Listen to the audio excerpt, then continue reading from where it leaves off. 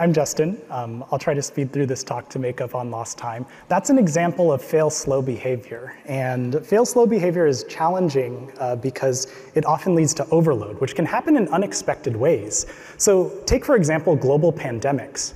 During COVID-19, countries started implementing lockdown procedures, and many people rushed to use our apps because they couldn't talk to each other in person. This led to a nearly 40% load increase compared to before the pandemic, shown by the orange line compared to the blue line, which was our best capacity forecast going into the pandemic. Now, the challenge was product demand was increasing so much, yet at the same time, the available buffer capacity in our fleet was actually decreasing due to global supply chain shortages. What this means is that in distributed systems, when the demand for resources exceeds the supply, you enter into an overload spiral where machines start to exhibit fail-slow behavior, they're not able to respond to requests, and load balancers attempt to shift the load to other data centers only to cause those data centers to start failing as well. And so we asked ourselves, can we prevent this overload behavior without adding additional resources? But before I get into the details, a quick show of hands. Who here has ever encountered a broken escalator? Okay, so most of you. It turns out you're already experts on graceful degradation, because a broken escalator, even though leads to worse user impact because we have to actually use our legs to go upstairs, it still is able to implement its critical features, which is getting us from one level to the next. So with that key idea in mind, if there's something that you take away from this talk, I hope that it's these 3 points.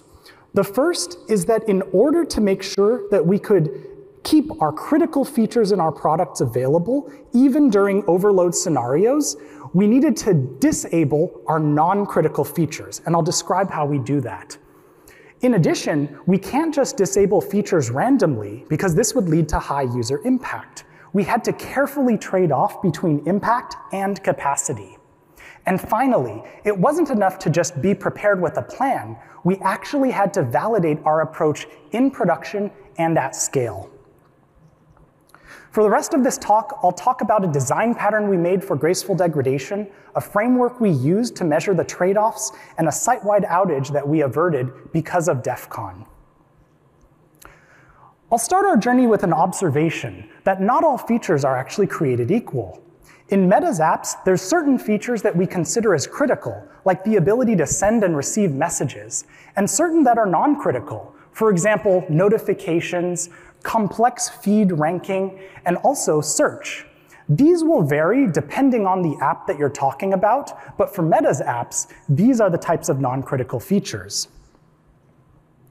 Our key idea is to define something called knobs that basically are able to encapsulate the control flow of non-critical features and enable us to dynamically turn that control flow on or off during emergency scenarios. One key thing that I want you to understand for the rest of this talk is that features at Meza are implemented as RPC requests. So for example, if I take out my phone and open up the Threads app, I'm going to send an HTTP GET request to a virtual IP address that maps to a server in one of Meza's data centers. That server is going to perform some computation and arrange the post to send back to the client, where it's able to render those posts in my app. The key thing that I want to point out here is that most of the complexity and the resource utilization for this feature is actually implemented in a relatively isolated and small critical section of code on the server. And we're going to use that to build a technique around it. And here's how it would work. For the same post-ranking feature that I just described, we would basically perform these 3 steps. On line 1, we would fetch the posts. On line 2, we would rank them using a complex model. And on line 3, we would return the posts to the apps. What if, during a disaster, we could actually dynamically change the control flow to do something much less resource intensive? How would we do that? Well, the first step is to actually define this feature as a knob. We have to convert it to be a knob. And to do that, we need to give it a name. So we'll give it the name a post ranking. The second thing to do is to check the status of this knob using a conditional statement in our source code. We check to see if the knob is enabled or disabled. The key thing I want to point out here is that if the knob is enabled, which is the default state, the control flow is exactly the same as before. However, notice that if the knob is disabled, such as during a disaster, we would actually bypass the complex portion of the code and return the posts in a random order that we fetched from the backing store.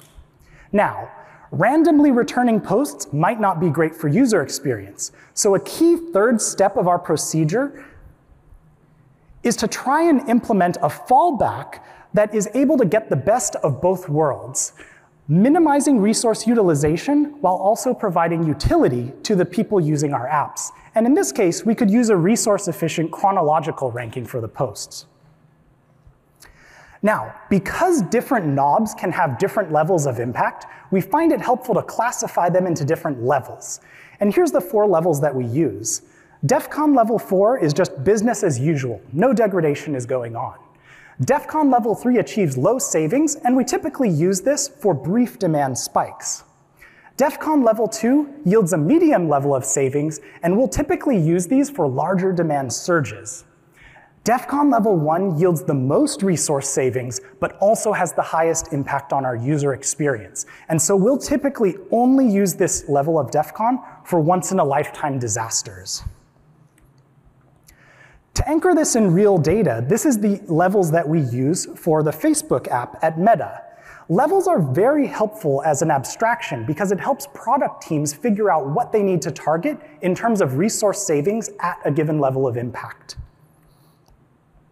Defining a knob is really easy too. Every knob has a name, like we saw, and it also has a team that's responsible for maintaining the knob. One of the things that we found was that this was critical for federating our approach across the company so that we could enable it to be used broadly and very pervasively throughout our infrastructure. Knobs also have a level of impact, like we talked about, and a default state, which in this case is true or enabled. Now, once we were able to control individual knobs, a key challenge for us was how to scale this approach to the thousands of microservices and teams of hundreds of engineers that ultimately are developing products on our platform. And by the way, this is all going on while the code is in a constant state of change and flux.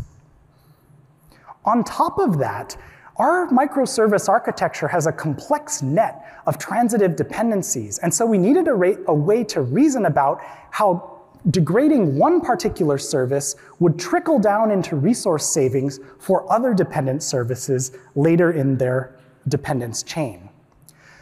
To basically accomplish both of these challenges, we developed an automated testing framework that takes knobs and metrics that correspond to resource savings as an input, and every so often we'll go through every knob and actually enable it for a small fraction of users in our entire app ecosystem. And what it does during this time is it's measuring how much do the resources change. And it uses this information to both store test results for later analysis and provide actionable insights to product teams about the knobs that they've defined. Now, that's all great, but we need to make sure that this mechanism works when we need it. And so for that, we have regular production testing and validation in our fleet. We have weekly A/B tests where for a subset of knobs, we have control groups and test groups, and we measure user impact changes. We have quarterly full-scale tests, and then we have scenario-based tests for the events that we can predict, like New Year's Eve or even World Cup.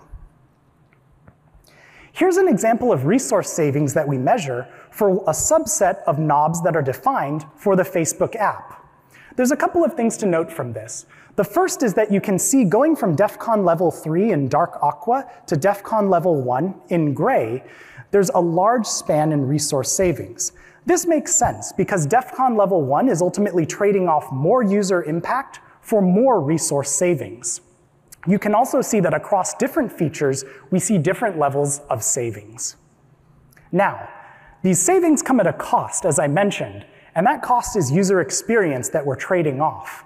You can see here 4 metrics that we typically measure during these tests. The first is user interaction, which is how many events people are doing and when they're using our apps. The second is newsfeed usage, which is the number of posts that people are reading as they scroll through their feed. The third is video watch time, the number of seconds that they spend watching videos. The fourth is app usage time, overall time spent using the apps. You can see that at Defcon level 1, which is what these trade-offs were measured at, the trade-offs can actually be quite large, so we don't want to use them very frequently. One interesting thing that I want to point your attention to, however, is the fact that when we enable graceful degradation, we often see workload shifts. You can see that when we enable Defcon level 1, people actually spend more time viewing video content. The reason for this is that people will find creative ways to spend their time on our apps, even when our features are degraded. So how does this all work at scale? Well, we built a knob actuator service that is able to control and coordinate and orchestrate the usage of knobs across all of the apps that we have. And this actuator service is controlled by a CLI that site operators and incident managers use during emergency scenarios. It also publishes information about what Defcon is doing to a web-based portal so that site responders can actually monitor what's going on in real time. Now, to tie everything together, I want to show you a real-world example that we use Defcon to avert a site-wide outage. What we're seeing here on the top dark blue line is the measured amount of demand for the Facebook app on a particular day. And the light blue line below it is a typical amount of demand for a day, just shown for reference. You can see toward the left and the right some brief spikes. These are due to pushes of the binary, where we actually deployed a new version into production. When we deploy a new version, we have to take down some capacity, and it has to warm up. And so cold cache effects will increase the amount of resource usage during those deployments. But I want to draw your attention to this spike here. We actually had a configuration change on this day that introduced an extremely expensive query to every request from the Facebook app. And this led to a large increase in resource utilization, which, as I mentioned before, triggered a cascading overload spiral, where we saw servers in data centers not able to handle their normal amount of requests. Load balancers start shifting load to other data centers, and thereby overloading the servers in those data centers, and so on. We enabled Defcon during this event, first at level 3, and then at level 2, and we were able to actually bend the resource demand curve back to what we would see on a normal day. 30 minutes later, we disabled Defcon as site operators had mitigated the root cause. We've been using Defcon in production for around 4 years, and I just want to briefly share a few lessons that we've learned during that time. The first is that readiness requires regular drills. We can't just build the system and hope that it works when we need it. So we test in production and at scale. The second is that developer efficiency and experience are key. We would not have been able to get this approach as widely adopted if we hadn't focused on how developers would actually use it and be able to test how they use it to get actionable insights. And finally, knobs need to be maintained regularly. It's not enough to simply define a knob and let it sit there. Knobs can get refactored, code can change, and so we need to be prepared. So that's graceful degradation with Defcon. I'm looking forward to your questions after this talk. And maybe the next time you encounter a broken escalator, you might think a little bit about the benefits of graceful degradation. Thank you.